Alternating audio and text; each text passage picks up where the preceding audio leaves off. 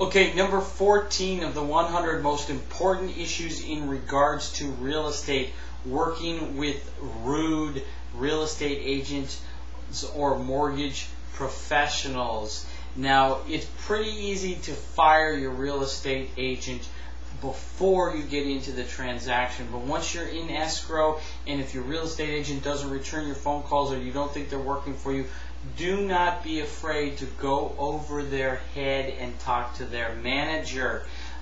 When you start talking to the manager, believe me, they start getting scared. The manager does, about a potential lawsuit. Not that you'd ever want to be involved with a lawsuit, but the agent could actually switch you out and give you another agent. The manager could give you another agent to work with, and this could make your life a lot easier.